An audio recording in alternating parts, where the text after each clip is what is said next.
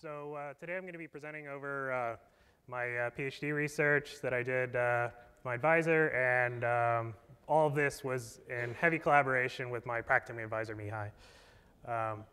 So before getting into the meat of things, I think it's important to kind of put context on all this and really narrow down what kind of simulations we're talking about. So for all of this, kind of my focus is what is kind of known as engineering simulations.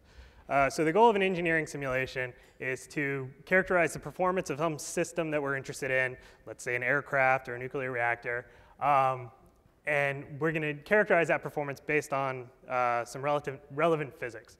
So we can think of our simulation as just mapping design parameters and model parameters to some output that we're interested in, that we're going to use as a basis for a design, using the governing equation, usually PDEs in this context. And I want to distinguish engineering simulation specifically from what I'd call scientific simulation, where your goal is to figure out what's going on. For an engineering simulation, we know roughly what's going on. We just need to come up with an actual number. Now, where engineering simulation is incredibly important as a design tool is when experimental data is really expensive and impractical to obtain. So if you are designing a new atmospheric reentry vehicle, if you're designing a new reactor, if you're designing a new plane, you can't afford to test every design experimentally. So of course, you have to make decisions based on simulations. And when you're making decisions based solely on simulations, you have to account for the uncertainty of the simulation. So if you've done that properly, you then can apply some sort of confidence interval to your result for the purposes of certification and reliability analysis. You can identify the limitations of your simulation, so you can figure out which of your design parameters need to be buttoned down with a high degree of precision.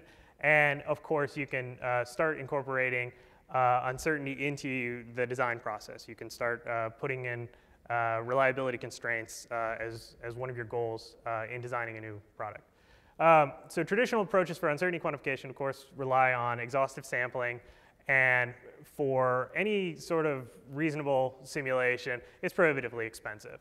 So if we want to be able to use uncertainty quantification throughout the whole design process for engineering systems, you need to be able to reduce its cost.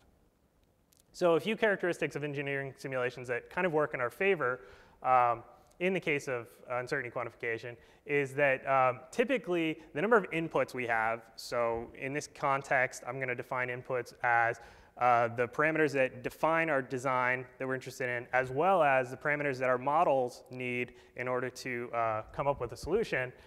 Typically, that number is a lot larger than the number of simulation outputs that we're actually interested in. If I'm designing a new airfoil, lift and drag and moment coefficients is really what I'm interested in. And a lot of the details of the simulation, although they're important to get to that point, I don't really need that much knowledge about.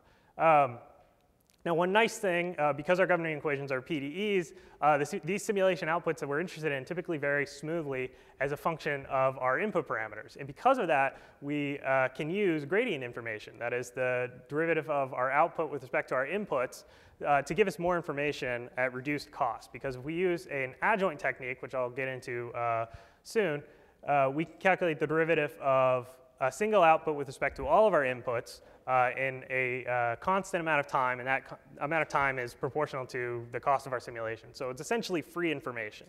And another nice thing is that adjoint capability is increasingly becoming available in a lot of commercial CFD solvers. Now, their purposes are for error estimation and optimization. However, can we use it to leverage, reduce the cost of uncertainty quantification? And the answer is yes, based on this work. So that's the goal, is to use this gradient information that we're going to get probably anyway and start using it for more novel uses. So kind of an overview of what exact problem I'm looking at is hypersonic fluid flow. So it's roughly defined as a Mach number greater than 5. It's something you'll see in aerospace applications. So my specific focus is on atmospheric reentry. So it's the kind of flow that the space shuttle used to see when it was coming in from orbit. It's characterized by strong shocks leading to extreme temperatures and pressures. Internal energy modes of the molecules start becoming active, and you have to start modeling the dissociation of the molecules. Because of all this non-equilibrium thermodynamics that's happening, the models that are used to characterize all these physical phenomena have hundreds or thousands of parameters. And most of those are experimentally determined. So how do we propagate that to our design output? So the equations that we're solving are the Navier-Stokes equations, which are deterministic. However, to solve it for these kind of flows, we have all these extra terms and constitutive relations that depend on our model parameters, and that's where the uncertainties come in. So just the test case that I'm going to be using throughout this entire work is that of a 5-kilometer flow over a blunt body, in this case a cylinder. So it's a 5-species 2-temperature model, and I wrote the solver from scratch simply because I had to add the adjoint into it. And so integrated surface heating is always my objective, even if I don't necessarily state it explicitly. And so here you can kind of see what the flow looks like. So the flow direction comes in here. You have this nice bow shock in front of the cylinder. Here's the plot of surface heating. You can see I agree with the NASA code pretty well. So the code is decent, I suppose. So what does uncertainty quantification mean in the context of hypersonic flow? So there are multiple places where uncertainty could enter into our simulation. The specific sources that we're going to look at in this, that I always looked at, were the uncertainty in the physical parameters as well as the uncertainty in the boundary conditions, mainly the uncertainty in our incoming flow conditions. Now, because I'm solving Navier-Stokes equations and they're deterministic, my output is only uncertain in the context of uncertain inputs. So we can represent our simulation just as a mapping, and I'm going to call it F, of inputs to outputs. And if we sample D at multiple inputs and we run our simulation, we then can build up a distribution on the objective L. So because we have a deterministic simulation, and because it's just this mapping, we should be able to use the gradient of the objective to accelerate everything. And how do we get that objective cheaply? So we do that through an adjoint approach.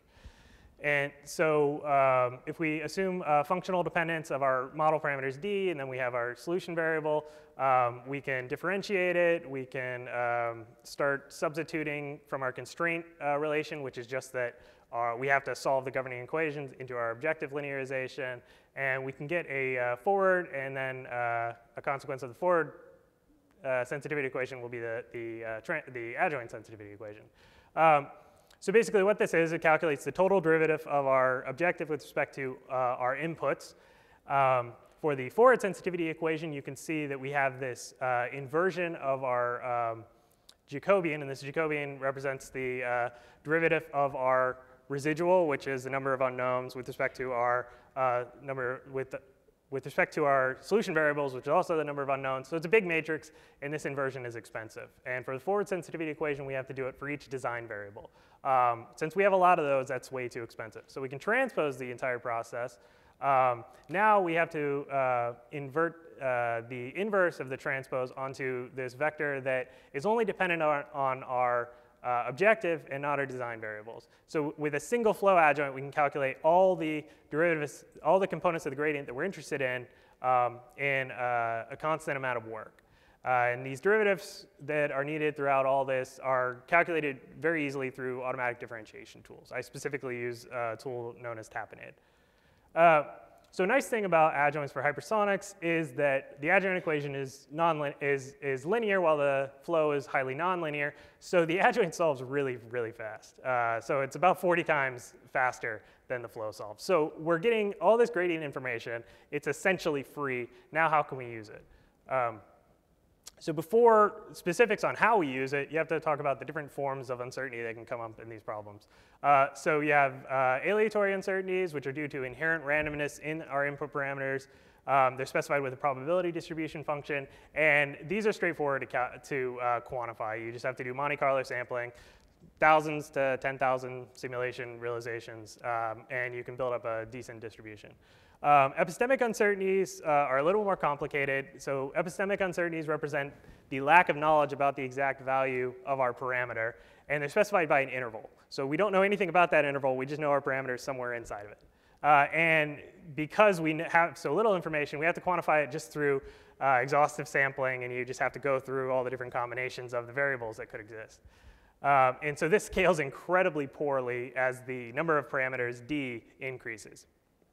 And then, of course, you can have mixed form where you have some variables with epistemic and some with aleatory, and you have to do a nested approach, and that's also incredibly expensive. Now, we leverage gradient information in different ways for each. So for aleatory uncertainty quantification, our goal is just to determine the output distribution. Now, a lot of other works in this context will use a surrogate-based approach. So because our simulation is just this mapping, we can come up with an approximate mapping that's built on a limited number of simulation results that we can then interrogate to determine our output distribution. And so there's a lot of different forms of what this approximate mapping can be. You could do interpolation around points. You could do polynomial regression. I focused on Gaussian process regression. Now, the problem with surrogate-based approaches is that the cost increases exponentially fast. The cost of training increases exponentially fast. So as we want to look at the uncertainty of more model parameters, it gets more and more expensive to make this surrogate. Now, you can start truncating dimensions, but the main focus here is, OK, well, if we incorporate gradient information, as we expand the dimension, we also get more information. So we should be able to use it to reduce the cost of constructing the surrogate. So how much does adding gradient information into a surrogate help? So these are flight envelope calculations done courtesy of my good friend Wataru Yamazaki. So this is lift and drag as a function of Mach number and alpha. And so here, the white spheres are where the simulation was actually performed, and then the surface is the approximate Kriging surface. And you can see we do decently approximating the exact envelope over here, but if you add gradients, suddenly the agreement looks a lot better. And we didn't substantially increase the cost of making this surrogate. So can we do the same thing in the context of UQ? And the answer is yes. So I did this for the 5-kilometer flow problem.